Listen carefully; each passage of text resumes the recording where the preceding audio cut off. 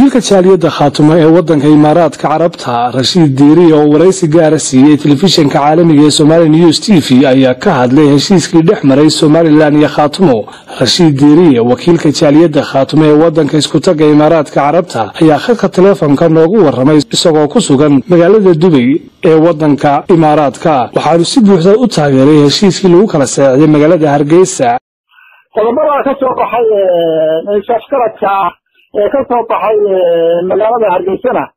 maamulka Khaatumo ay wada saacideen ama ay ku go'aan ku gaareen waa ka jaaliyada haariga ka qodobka hamba waan soo dhaweynaa waan ku shaqeynaynaa waan u hoggaansameynaa waayo waxaan doonayaa dhibaatada ku jirto gobolada inay ka baxaan oo muddo 10 sano dhibaato ayaa lagu dadkuna waana dagaalamaa waana heshiiyaa laakiin dagaalami mayno oo heshiin mayno oo wada hadli mayno oo maalinba jeesta Soomaaliland u dhimanaya ka yeelmayno ummadayada wixii maamulkaas Khaatumo waan u sheegay haddana waa ku celinayaa warbajoogta Khaatumo meel kasta ay joogtaan waxaan doonayaa inay ugu taageeraan wadahadalka isafgaradka ka soo baxayna waxaan ku leeyahay waan soo dhaweynaa waan ku gowracanahay shirarka dambe la sheegaya waxa lagu qabanayaana si buuxda ayaan uga qaybgalaynaa waxaanu ka talinaynaa ummadda Soomaaliyeed waxaanu ka talinaynaa ilaa gobolkayada waxaanu ka talinaynaa ilaa dadka dariska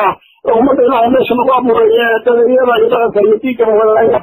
waxaanu ka talinaynaa wax kasta wanaag ku jiro waayo dadkayna maanta dhibaatada in lagu sii jiro heshiiskan aad ii sheegtay laftigaagu inaad taageersan tahay ama isafgaradba dadka qaar ayaa qaba in Cali Khaliif hogaamiyaha madaxweynaha Khaatumo in uu ka leexday tubtii wada hadaladaasi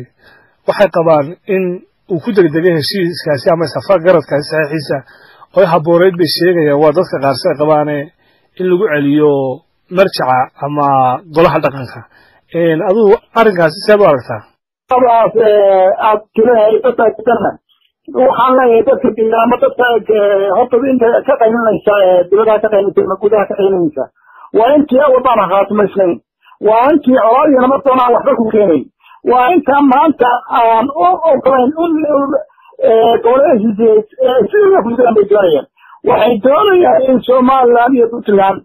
loo kala dhulbataa la kala ahaado waayo marxaladda maanta lagu siyaasaysan kara maaha inta ka dhiibtayna waxaan ka codsanayaa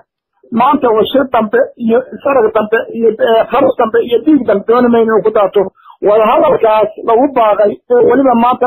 Somaliland iyo maamulka Khaatumo ay ku dhiiradeen in la taageero lana soo dhaweeyo gacmaha la isqabsado waan gartay dadka ka soo horjeeda heshiiska ama isafgaradkan lagu gaadhay magaalada Hargeysa waxa ugu horeeya garaad jaamac garaad cali sidoo kale waxa jira isma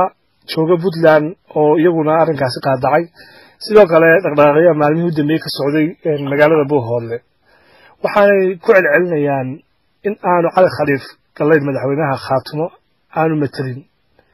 shirka waxay ka soo baxeen ay qaad daceen miyaanay loodan karin waxa wiiqaysaa geed socodkii wada hadallada u dhaxeeyay Somaliland iyo Khaatumo dhawaaqyada ka soo yeeray deegaanada kala duwan cabdishakuur waxa weeye waan dhegeysaday garaadka cali garaadka guud ee beelahaasi waan dhegeystay aad iyo aadna waan u soo dhaweynayay garaadka hogaamiyihii maamulka Khaatumo isaga ayuu ahaa waa garaad aan ku kalsoonahay waa garaad nagu taliyay wanaaga haddana waxa kelmadaha ayaa ka soo baxayna waxaanu jecel lahay oo ay tahay inuu garaadku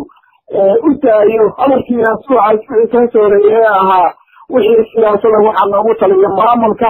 wixii dhaqaalaha u leenahay taas ayaan anigu ku taaganahay baadku inuu garaadka soo xusutay qadariin dalaba halkaasaan ka taaganahay tuteesa ila tahay qodobadan meesha baxay oo la kor u qaateen qodobadii ugu dambeeyay marka garaadka waxaan ka codsanaynaa inuu sidii hore noo hogaamiyay uu hogaankii gudaha maamulka Khaatumo siyaasadda loo madax banaaneeyo siyaasadda waraadan waxa weeye runta markaan soo sheegno isla dhaqanka aan iyo ismada yihiin anigu maanta waxaan ku leeyahay horta ismada dhaqanka waxaan ka codsanayaa inay tababariyeen tobanka qaar waxay jiraan Puntland bay jiraan Somaliland bay jiraan qaar Khaatumo ay jiraan qaar Soomaaliland iyo Puntland iyo dowladda federaalka waa la shaqeeyaan horta tobanka isna aan leenahay horta midnimadooda haddaan iyagu gurihii dhaqanka dhulbaanka ay yihiin horta midnimadooda la tusaan shirka 10 bisha July